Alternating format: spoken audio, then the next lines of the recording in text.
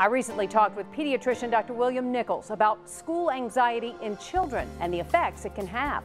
Anxiety is probably the second most common behavioral issue I see now, and it's primarily related with school attendance.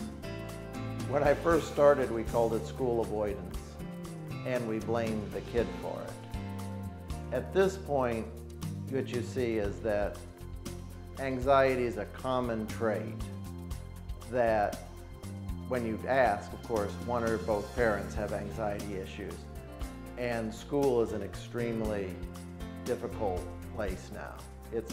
They're typically overpopulated, highly regimented, and the school day is a long day. School goes on average from 8 to 3, and school has less than 30 minutes of recess in a day's time. So if a child is anxious, school is a very difficult environment. So how can parents tell if their child may have an anxiety problem? Don't want to go to school, and it either manifests in direct saying, I don't want to go to school, or a bunch of somatic symptoms, stomach aches, headaches, things to avoid school. And when it's more than normal, and when you see the child and you see they're obviously not that sick, you realize that it's school avoidance, but that it's not just because they don't want to go to school, it's because they're too anxious to go to school. It is a difficult situation that they're getting no secondary gain out of. Are there ways to treat this anxiety? It depends on the child.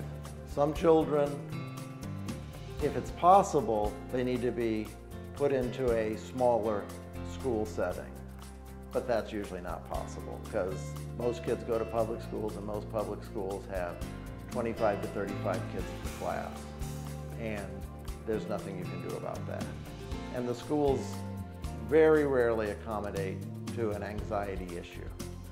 The other thing you can do is, and it's becoming much more common, is doing homeschooling. And now there's actually public school options for homeschooling, so they don't cost anything and they're standardized and they translate to public school. If you do, the most common one nationally is K-12.